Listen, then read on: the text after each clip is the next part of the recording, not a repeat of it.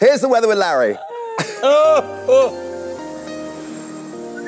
Love your home, whatever the weather. With Good Morning Britain National Weather. Sponsored by Checkertrade.com. Checkertrade.com. Good morning to you. New set and some new weather. After last week's grey, disappointing, miserable conditions, I promise you warmth, dry, sunny, spring-like weather this week. Warm air makes its way up from the near continent. Temperatures in the low to mid-20s or high teens at the very least. So yes, things are looking up this week. Dry, bright, sunny.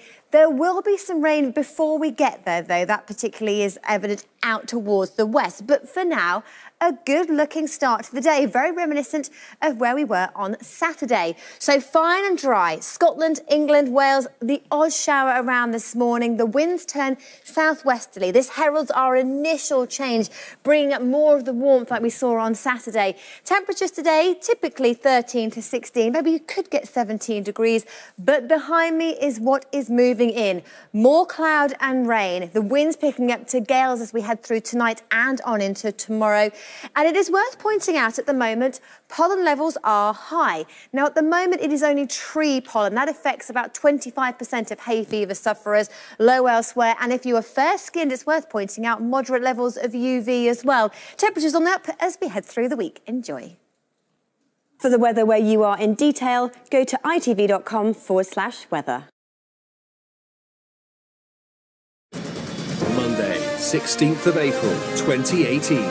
Live from ITV Studios in London. This is Good Morning Britain with Piers Morgan and Susanna Reid.